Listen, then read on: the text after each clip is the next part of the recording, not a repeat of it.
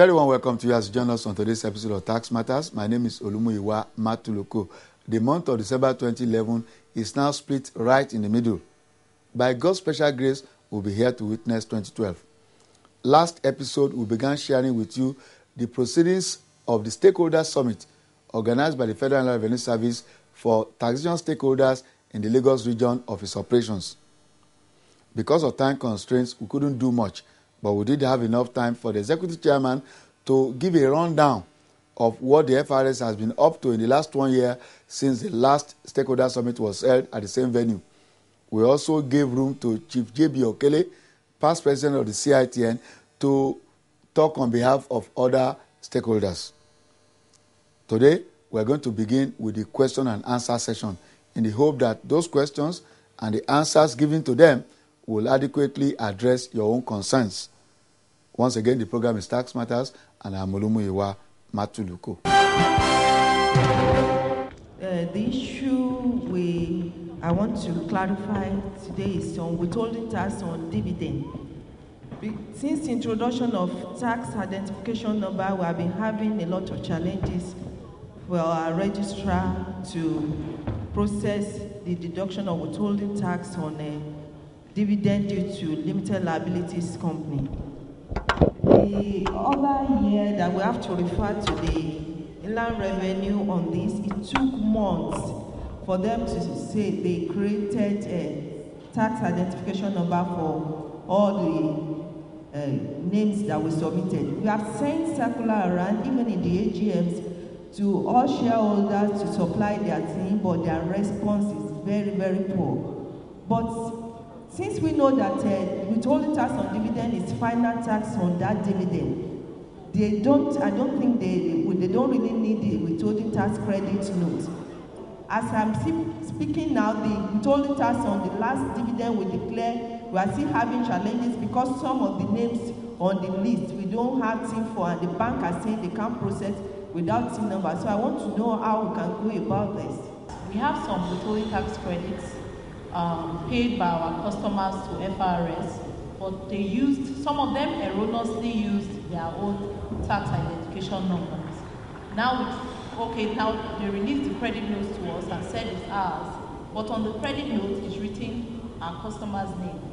Taking it to FRS, explaining that the customer said it's for total, they refused to grant us, saying that into the pay direct, or rather into the software, it is that customer's name that is there, and so they cannot grant us the credit. So I just want to ask, how do we move forward from this point, because our monies are trapped? Thank you. Okay, I'm more concerned about some tax policies currently put in place. For example, in the oil and gas sector, we say that taxes will be 2% of your turnover, minimum tax, 2% of turnover. The issue is that in the light of current business trends in Nigeria, this will impact significantly on companies, their continuity.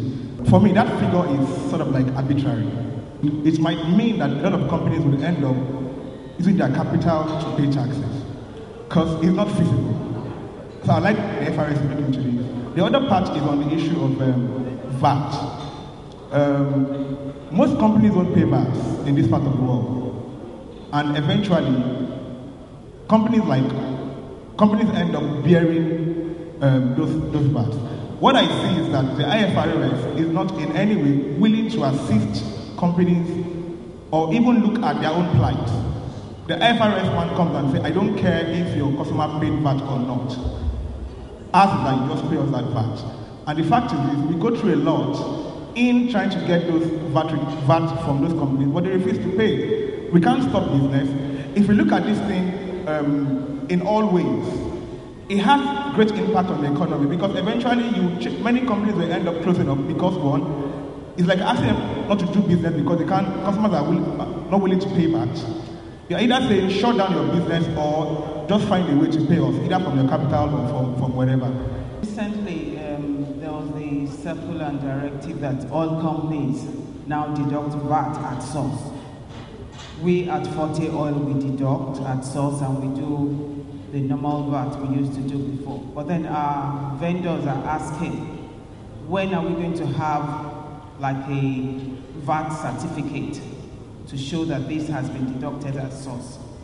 And whilst we appreciate the withholding tax credits being issued faster than it used to be, could we request that, could we have it just 1 month after we remit? I mean, if I remit my tax on the 21st of November, could we get to a position whereby 21st of December I have the withholding tax credit? So, I mean, because this is cash flow for companies. Thank you.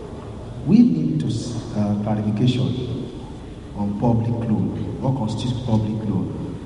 Because when we got this special memo, dated March 26, signed by President Goodluck Jonathan in his capacity as the president, where he accepted or extended waivers to interest earned on government securities. But to our surprise, when we filed our assessment, we got notice from FRS that what we claimed on treasuries will not be accepted. And the fact that the sweetener for investment in treasury because of this tax rule, that's why banks moved heavily and invested their funds. Now, what we are hearing is that the interest we earned on treasuries will not be accepted for tax. So I need clarification on that. If we've been accepting bonds, why not extend to treasuries? That's number one. Number two is this section 19 that talks on total profit. Now, where your total profit, where there's no total profit, or where total profit is less than the dividend declared, that we will be subject to pay the differential in tax. The question we are asking is this: if you have exempted certain part of our income, definitely that will impact what total profit will be. That means in inference, what we are doing is what you have exempted on one hand, we are getting it through the dividend we are declaring. So it also has counter measures on our investors. So the third point, you said in one of your hand that when we grant loans to manufacturers for export purposes, the interest that we earn is exempted, but subject to producing this export certificate. Since I started my own practice or work in a bank, I've not seen one. And when your team members come for inspection or audit or investigation, they kept on asking us to produce this certificate. And the question we tell them or ask is that, can you show us a copy of this export certificate? So we are being denied and we are financing for export. Now, this little one is in respect of this VAT certificate. In the past, when you file in your registration, a company name, and you paid all to be paid, the VAT certificate is issued to you. But now, we are finding it very difficult because many of my clients, when we go to the Federal Revenue Service, paid everything payable, satisfy all requirements, and the tax clearance is issued. The only bottleneck there is the VAT certificate. There were very many questions and observations because it was indeed a robust session, and the FRS team, led by the executive chairman, rose up to the occasion. So before you lose track of the issues already raised, let us take some of the answers. And after that, if time permits, we'll take more questions and then more answers. The comments that a lot of withholding tax payments or remittances are not going through our platform for the reason that some of the shareholders they are dealing with do not have TIN. I mean, this is a common occurrence since we started this electronic payment system. It's not peculiar to your shareholders.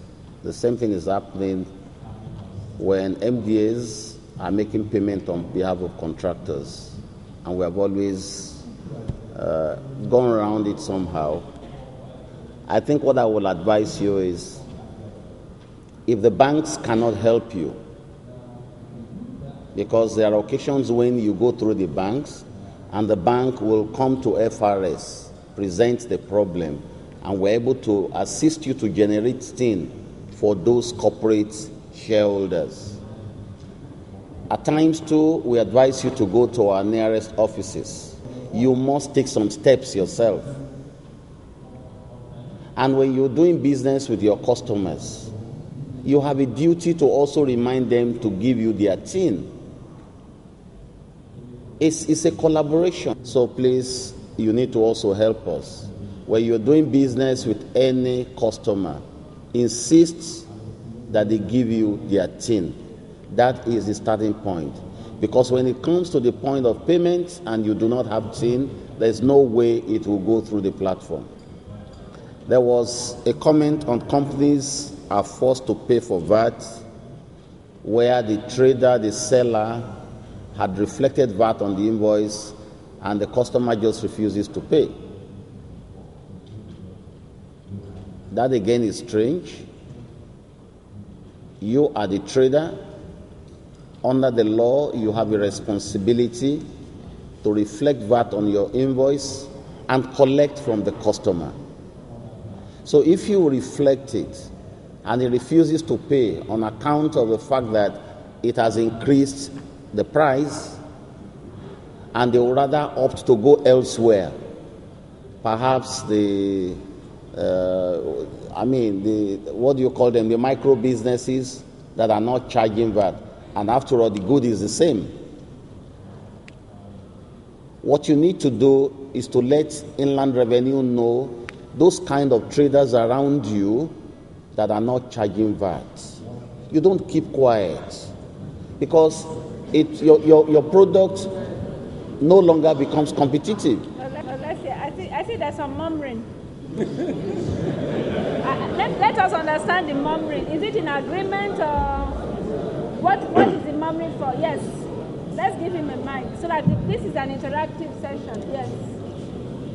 These people are traders and they are ready to pay their taxes. But the problem is you are leaving them what they cannot, what they will not be able to pay. Mr. A, B, C, D are selling the same, let's say, spare parts. These people are selling in the same market environment.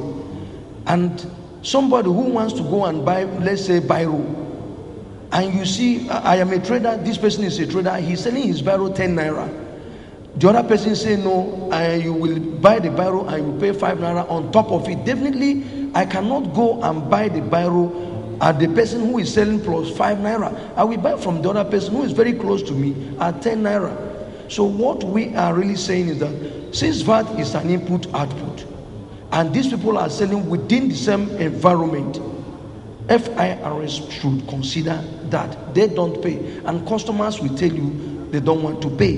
They rather go to the area where they will buy at a very lower and economic rate. Okay, Thank you. Thanks so much for that. But it still doesn't deviate from what I've said. In that market, there are limited liability companies, and there are other retailers that are not incorporated. So the preference will be to drift towards the retailers because they are not charging VAT. And the reason is our VAT system has no threshold as obtained in other countries. You know, when VAT started in the early 90s, the retailers were excluded, but not the limited liability companies that are known to have a place of business and are doing big business. So that's why I told you earlier on that these are matters we can take back to discuss. The tax policy department, I think one of the good things they are doing now is to give us a VAT law that will satisfy all sectors of the economy. It will come with a threshold. So upfront, a taxpayer knows that he is not operating under the VAT system. Simply put, The problem arises in a situation where Mr. A goes to the market to buy a product, let's say a TV set. If he goes to the open market, most of them do not add 5% VAT as required by law. But once Mr. A goes into a mega store, 5% VAT will be added, in which case the price of that TV set will be higher or supposedly higher. What Mr. Ogbeson is asking those sellers who obey the law to do is to report their neighbors who don't. And that gave rise to the murmurings. What is the solution? The Federal Inland Revenue Service has a duty to go into the markets and enforce the law across board, or amend the law, period. On this matter, we are on the side of the taxpayer.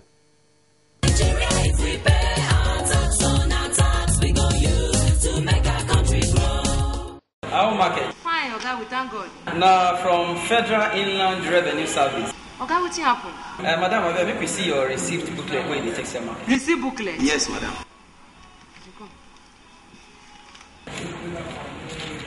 Madam, now where you dey write your VAT? Oga, VAT dey the amount wey dey for the receipt. Madam, it dey very wrong to write VAT inclusive. Oga, na there we dey write am. The right thing to do be say you go write the amount for the VAT. We be say we go fit see am separately. This one wey una don talk, I go dey do am like that. My business people them, make una make sure say una write the amount of money where una customer pay for goods for una receipt. Make una also write the money for VAT for receipt separately. Federal Inland Revenue Service say it dey wrong to write VAT inclusive for una receipt. If una not do as we talk so, court fit ask una to pay half the money the people buy goods from una to government, or you go jail, or even self. The two join together. This message now from Federal Inland Revenue Service. More responses.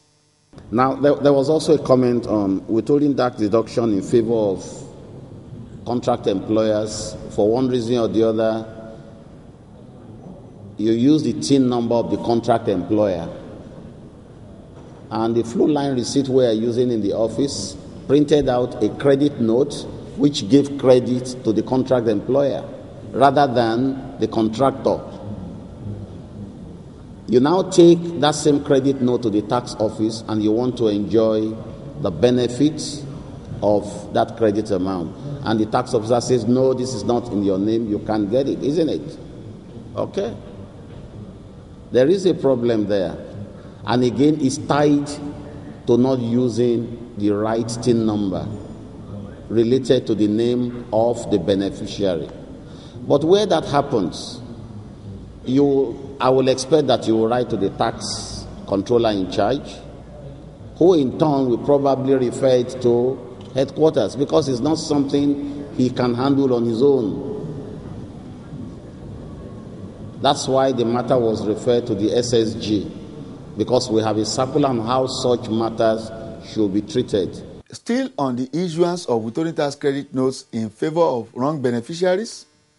First and foremost, let me urge the taxpayers to ensure that they have TIN, because that TIN is very important. Two, when you go to make payment, ensure that you are making the correct payment, because if you don't check, maybe you are paying for company income tax, it will be captured as value-added tax payment. And that will delay you from getting the value, because we have to start process of refund and so on. So make sure when you pay, you check, is it the correct payment captured by the bank? Two, if you make a mistake of posting, you can ask for refund or adjustments, which the Act empowers Inland Revenue now to refund. We get the money from the Accountant General, we process and see if you qualify for the refund, then we refund you the tax due to you.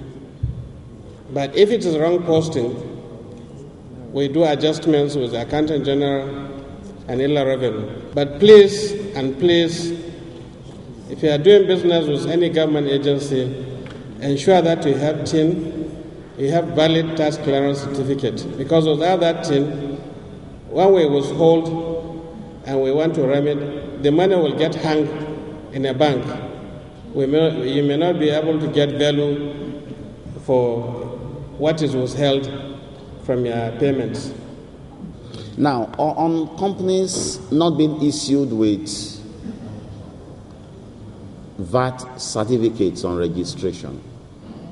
You know, when we started VAT, it was mandatory that you will get a VAT certificate which you will display in a place of business so that everyone paying VAT to you will know that, yeah, you collect and remit. But we found out that majority of the people asking for VAT certificates are contractors seeking for one contract or the other. You give them the certificate, yes, minus the big construction companies. These other ones don't have anywhere to even display it. And in the early part of 90s, yes, you have to produce that VAT certificate before the person giving you the contract will even pass on the VAT to you. Then in 1995, we came out with an amendment to the law which gives the responsibility for VAT remittances to the contract employer. In which case, you don't need that certificate anymore. The contract employer will ordinarily, through this reverse charge, he will hold back the amount and pay over to FRS. Then 2005-2006, we came out with TIN, tax identification number.